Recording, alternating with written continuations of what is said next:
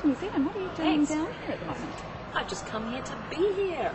I got homesick for the first time in a long time. I just wanted to come home. So I'm very happy. I got to be part of this New Zealand Fashion Week and the build-up and wear these incredible Zambezi clothes, which I own quite a lot of anyway.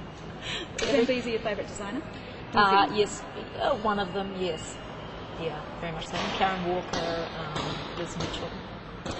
They seem to make things for my body types. Yeah. Is it a case of when you're overseas on red carpets or attending events in LA, did you prefer to wear New Zealand fashion in situations like that? I really do now. I really prefer to wear New Zealand because it's the designers that I relate to cut things so beautifully, and it's all about the fabric, and they're very classic. Everything goes together.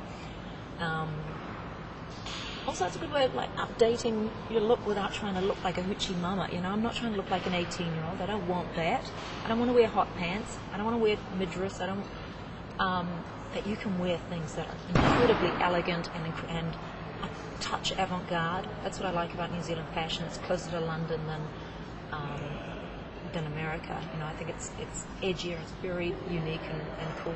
Do we have a good reputation? Do you find people know the designers you're wearing more now? People do not know our designers, and I'm going to make that my mission while I'm over there.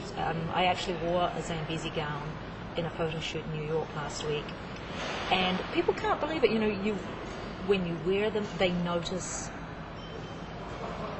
The clothes are so understated sometimes, but people always notice them because they have an extraordinary cut and fall beautifully on your body.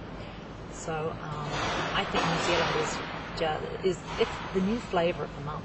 Honestly, people, you know, eagle and shark is really helping. In America, it's a big. It's the uniqueness of our personality, the sense of humour that goes into all our products.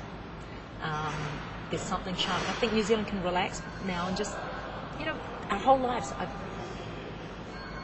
my whole life, New Zealand has been going, we're just as good, and now it's time for us to go, oh, you know what, we really are just as good. We can totally relax, do our thing, and enjoy our uniqueness, and the world is really appreciating it. So I think our time has come. Now, a bit of a catch-up with you as well. Obviously, your singing career is starting to take off. Oh, yeah. You're still like getting the sexiest mama just about everywhere. What's the key to it? I mean, you just... Sexiest mama? Yeah, I just saw your name on the top of the list recently. I mean, you just get... Oh, something. Yeah, sexier and sexier. The thing is something, but you've moved well on from that now. I mean, we've had stuff when you had your first outing in LA, for your first 2 shows. Oh, you did? Yeah, it was amazing. Oh, yeah. That was very fun. But, you know, every time I get back on the stage now... every time you learn so much more about showmanship and producing and that sort of thing. So every show gets exponentially better, and I've really kicked my demons in the guts. You know, finally performing is really joyous and not a nightmare for me. As of like October. I was always very loved to sing as a teenager, but after that it became a hot show for me. I never quite lived up to my potential, and now I'm like. Just digging it. It's so easy because I don't care anymore. It's all about having a great time, and people seem to really respond to that. Now, have you teamed up with Paulie Flamarina to do a little number? I did a song with Paulie. It's like every time I come to New Zealand, people say, "Oh, Liz, will you do this? Will you do that?" And I'm like, "No sweat, I can." You know, I'm sort of much freer to help people out when I'm here. So I don't know how these things all happen, but I just kind of. Keep saying yes, and little doors open. You were going to do a little bit of Curb Your Enthusiasm, I think. I did do Curb Your Enthusiasm. It was awesome. It was awesome. I got to we got to ad-lib quite a lot. Do you like it? I love it. It's a little bit like theatre sports, working on a show like Curb Your Enthusiasm. It's very it's loosely scripted, and Larry is the final arbiter of every scene. But I got to bring I've got to bring a gag to the show, and I'm really thrilled about that. Oh, I hope we get it done here pretty soon. And what are you up to? I think you were doing a pilot or another TV show. You were about I did Battlestar Galactica. I did a pilot of... I did Battlestar Galactica, and then I went and did a pilot, which was much ballyhoo, kind of, this is sure to go, and it was kind of killed at the end because it was Footballers' Wives. Have you seen the British show? Yeah. Well, they were doing the American version of that, but they're a little bit more protective of their footballers' images. Right. Let's just say it that way. So was it football soccer, or was it football American? Right. Oh, yes, I can imagine. Oh, what a shame. Yeah, but you know what? I'm okay with it now, yeah. I'm okay. I feel like it was never going to live up to the British potential for a scallywag nonsense, because everything's very controlled in the network environment. So, it's best that it go to cable or something and live up to its potential. So what's next up for you in the next couple of months? I don't know. I'm writing a lot now, so it's another great thing about coming home. Somehow creativity kind of falls out of you. So I think that's why all these guys keep coming back in. Sam Neill and Neil Finn, all those guys could live anywhere in the world, but you just don't leave New Zealand for long. Something, I don't know, inspiration happens here. Maybe it's been home.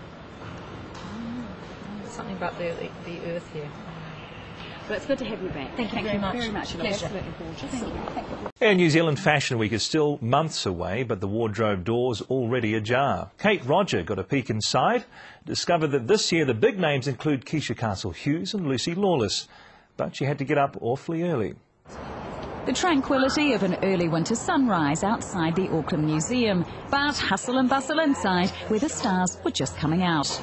And the makeup artists were working up their own designs. New Zealand Fashion Week really is a lot about design in all sorts of genres now, and Shelley McRae, who's designing the venue, wants to have a mural wall of people who are well known at Fashion Week, so that's what we've done today. I've always had involvement in New Zealand Fashion Week, and then this year they approached me and asked me if I wanted to be a part of the mural, and I said yes, because they've always been a great support to me. As a new mum, Keisha Castle-Hughes is used to getting up before dawn, and for a change, she was the one being fussed over. But for her daughter Felicity, it was all just a bit of a yawn.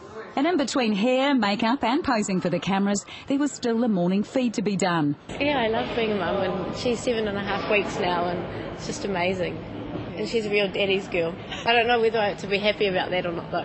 Also down under for today's shoot is Lucy Lawless. And for both actresses, wearing New Zealand designers on the red carpet's important. People do not know our designers, and I'm going to make that my mission while I'm over there. I actually wore a Zambezi gown in a photo shoot in New York last week. I always wear New Zealand designers, and I think we've got such amazing designers here in this country, and why not showcase them to the world? It wasn't just a chick thing today. The boys were also getting amongst the Fashion Week vibe. I'm in Nom D actually. I think it's spring-summer. Spring-summer. And some petticoats around my neck. Do you normally wear women's petticoats around your neck, Shelton? No, not for a while. Yeah. Others will be added over the coming weeks, including all-black pin-up boy Dan Carter, before the photo becomes a mural at New Zealand Fashion Week in September. Kate Roger, 3 News.